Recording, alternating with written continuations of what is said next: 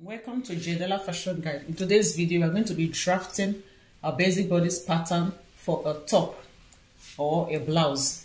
Okay, the measurements are in inches, and to this measurement, you are going to be adding 0.5 seam allowance. The shoulder to bust we are working with is 10, shoulder to under bust 13.5, shoulder to waist 17, top length 23. So to all these measurements, you are going to add extra 0.5 inches. The armhole depth is 7 inches. If you don't know how to calculate armhole depth, you can check my video on formulas and calculations. The neckline we are working with is 3.5 by 6.5. That is the width will be 3.5 and the depth will be 6.5. The shoulder is 14, the bust is 34, the under bust is 27, the waist is 25, and the hip is 40. The nipple to nipple point is 6.5, and we'll be dividing that by 2, and we have 3/4. The hip measurements, the waist, the under bust, and the bust will be dividing them each by 4, and then the shoulder measurement will be dividing by 2. So in today's video, we are going to be working on only the front bodice. I believe that we are all familiar with how to draft the back bodice, but however, if you are not familiar with that, you can also watch my video on how to draft a basic bodice pattern for a dress. So I have some lines drawn out already. I'm going to be taking here as my shoulder line. So this is the shoulder line, and then this is the edge of the fabric. Remember, when you are cutting a bodice pattern, your fabric is to be folded into 2. To know how much fabric to put on fold, use the widest body measurement divided by 4. Then you add at least 4 inches extra allowances. So for this measurement, the widest part of the body is 40. So divided by 4 is 10. And then we add extra 4. So we fold our fabric, we fold it into 2 with a width of 14 inches. So you mark out 14 inches. So that means you're going to have 28 inches cut out. Here we have marked a shoulder to bust point. So we are working with shoulder to bust of 10 inches, and we'll add 0.5 inch seam allowance to that. And then shoulder to under bust 13.5, we'll add 0.5 inches to that, so we have 14. Shoulder to waist is 17 plus 0.5 inch seam allowance, we have 17.5. And then we have the length of the blouse, which is 23, and we have added 0.5 inches to that. So those are the vertical measurements. We'll just name them. So this is our shoulder line. This is our bust line. This is our under bust, and this is our waist, and of course the top length.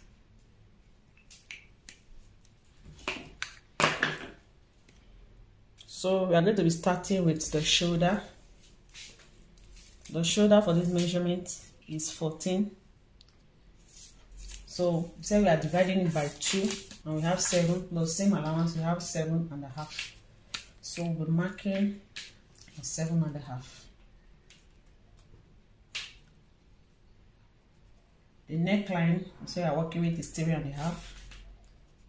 And from those 7.5 mark, we'll come down by 1 inch for our shoulder slope, and then we connect it to this point.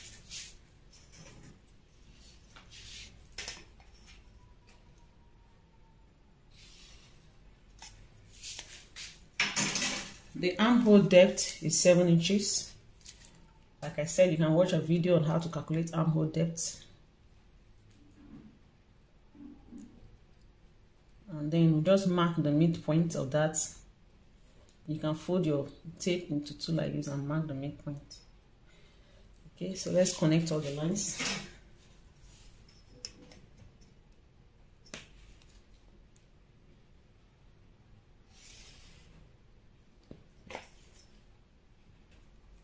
So this is the midpoint.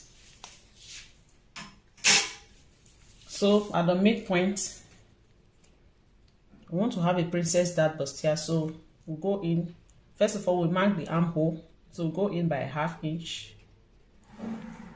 Then this line that we have gotten here, 8 inches. I'll just remark it here so that we can have a straight line.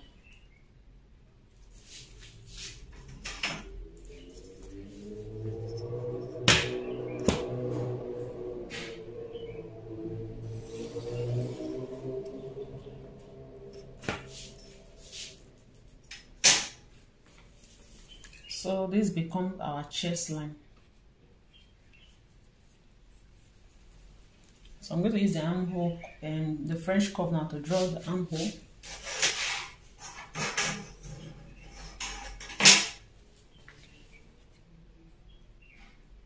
Make sure it goes through here, through this point and here.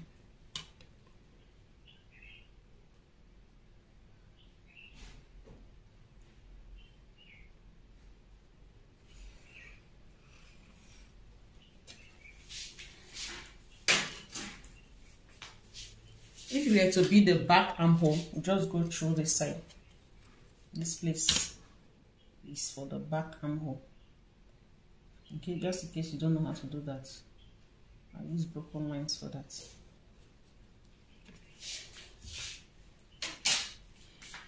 So we are working on the front bodice. So if you wanted to fold your back bodice, remember that this front bodice we are folded 14. Our block was 14 inches. So you just add 1.5 to that to have the back home. So if you want to create the back will be 15.5. So you simply add 1.5 inches to it. So let's just assume that here is for the.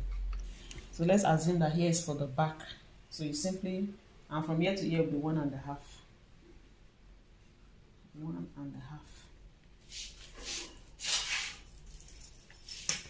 So that is how to fold your fabric, just in case you do not know how to fold your fabric.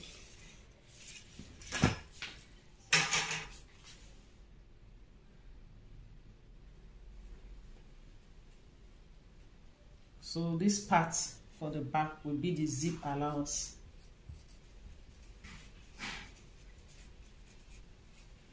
But our major interest is on the front bodice, like I said before. So you can watch my video on how to draft busy bodice pattern for a dress to know how to draft the back bodice. So the next thing that we're going to mark is, okay, first of all, before we go to the dart, let's mark our neckline. 3.5 by 6.5. You don't want the, you can always use any neckline of choice. Okay, depends on what you are making. You can use any neckline of choice.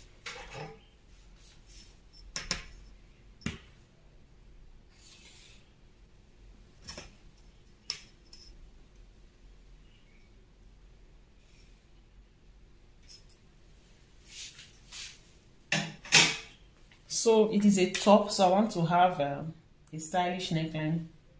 Let's say like the sweetheart neckline. So you can always choose any neckline of choice.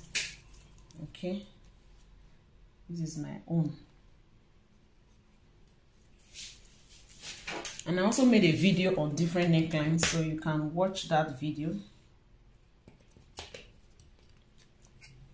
So if I want to make a stylish neckline, I can just do something like this. Okay. However, if you want, so it depends on what you want. If you want a V neckline, you can create a V neckline. You want a curved neckline, you can do any neckline of choice. Okay, so it depends on you. Any neckline of choice is okay. So this is the one I want to make. If you are going to be, let me say, not a V but not a proper V, you can also do that. Something like this. Let me use my free hand, something like this. So any neckline that you want to make, feel free. So let me just use this to create this. Okay, So let's move on. You can always change the neckline to suit what you want. So we're going to be marking the dart. The nipple to nipple is 3/4. So on the bust line, we will mark 3/4, and we are adding 1/2 inch to that. So we are going to be marking 3/3. Just mark it all through.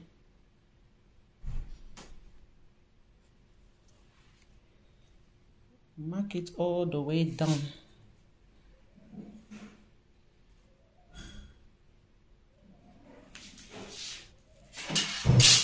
And then we connect with the straight ruler.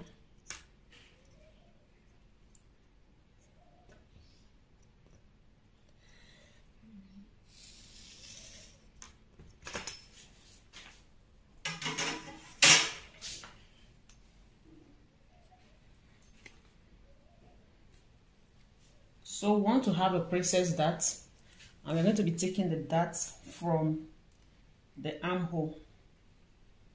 Okay, I'm not going to be using the regular one that when you mark the midpoint, then you now come down by 1 inch. I want to take 1/2 inch on both sides instead. Okay, so for this bust line, I want this place to be free, so I'll come down by 1 inch. Okay, so I'll just take my curve ruler, my French curve, and just connect from here to here. My French curve. Just connect it like so.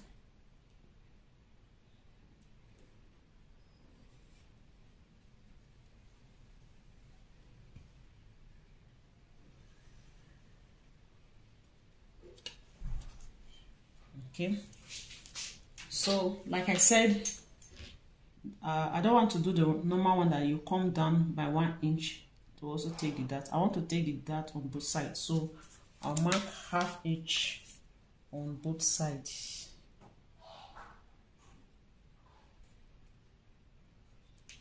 And then connect back.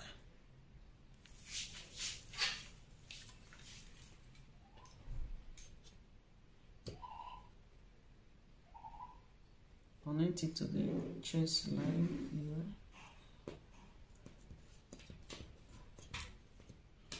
Just blend it. Make sure just blend it to this other one.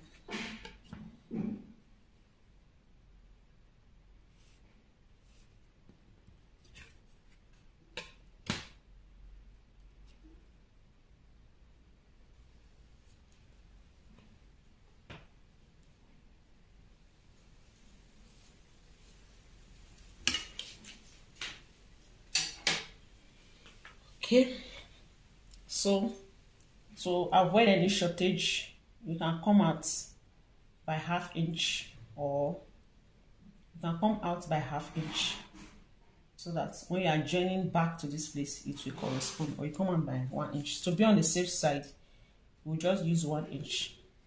If it's too much, you can always trim it out. So we'll extend this down part by 1 inch.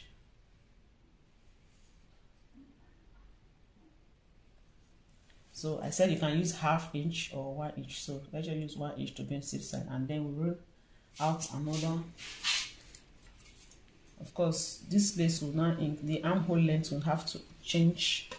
So this will now be the new armhole, curve. That will be the new armhole curve. We are going to be cutting this place out. Okay. This is for the back. We are not using this. I used broken lines before. So to know where this curve, so when you are taking it, is like this from here. Okay. So the armhole length is 10 inches. You can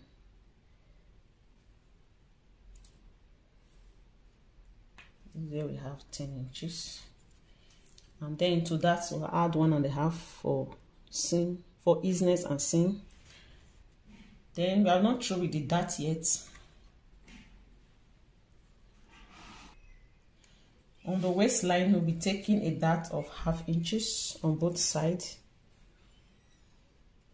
On the underbust, we'll also take 1/2 inches on both sides.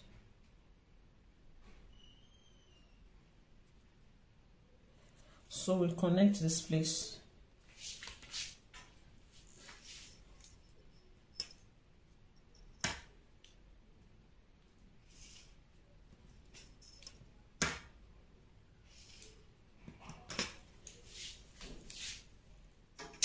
You can also use 1 inch as our dart. You can take 1 inch on both sides. So let's use 1 inch instead. Use a bustier so that the bust can come out very well.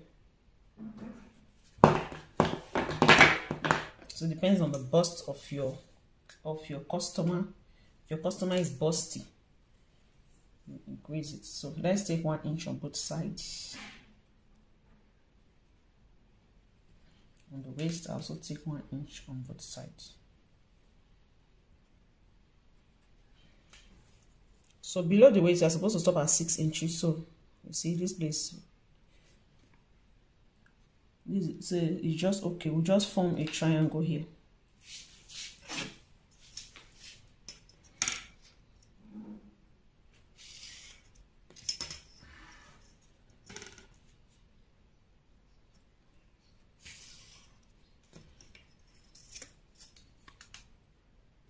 And then we connect here with a straight line.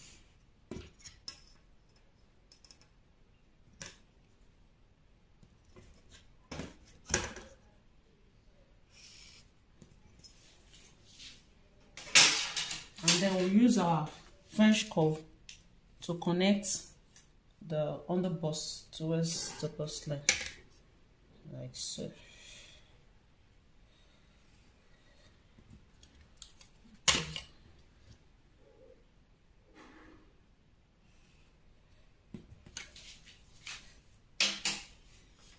So you are going to be cutting out. You are going to be cutting out this section.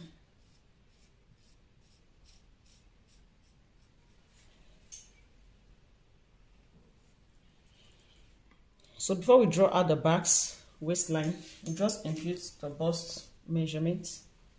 The bust 34 divided by 4, 8.5 plus 0.5 inch seam allowance, so mark 9. Or let's just mark the 8.5, and then we add the seam allowance of 1.5.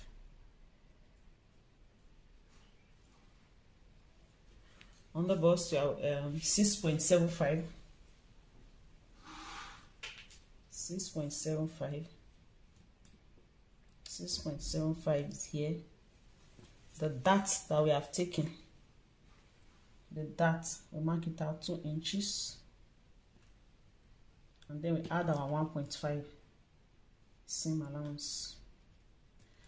The waistline 6.25.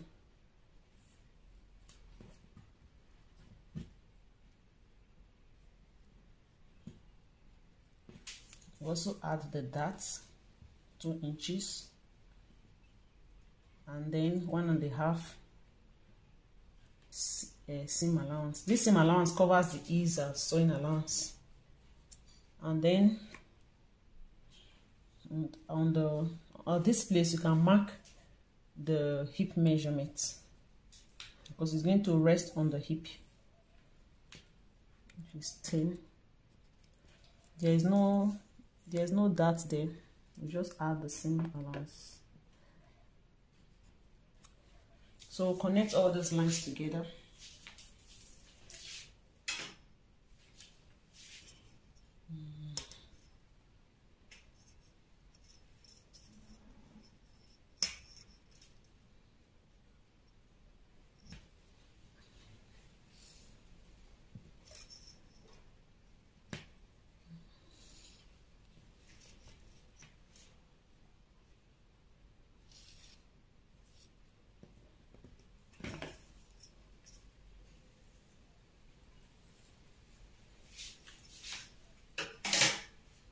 Of course, when you are cutting, it will not be rough like this. You just smoothen it out. Okay, make sure you smoothen it out with your French curve. So that is basically all.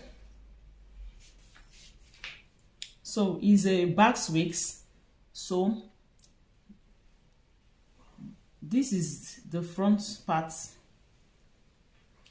This is where the basque is going to be. So we'll connect this to, we'll connect it to the waistline. Okay, we'll connect it to the waistline with a straight line like this.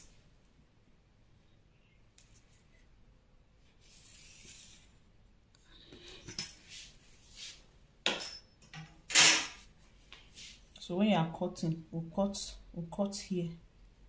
So all this place will be out. So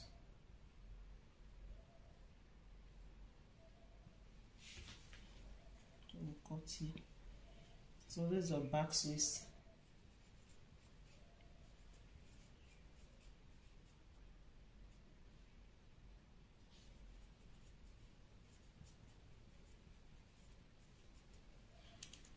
That is the back waistline.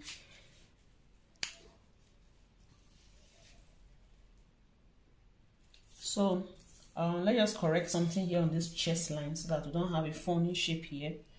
On this chest line, impute the bust measurement. The bust is 10. So impute the 10 inches.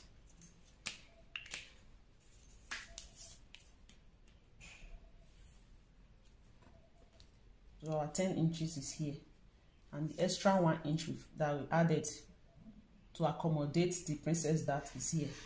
So to this place we'll now add the seam allowance. So the seam allowance will now be 1.5. So from there you connect to this point.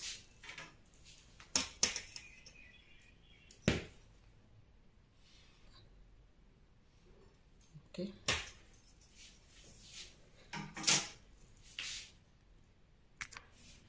So we have come to the end of this class. I hope you find it helpful. If you have any question, you can leave it below on the comment section. And if you find this video helpful, please don't forget to give me a thumbs up. And also, if you have not subscribed to this channel yet, please subscribe to my channel so that you can always see all the videos that I post. I post videos every day, so look out for my videos, and I'll see you again.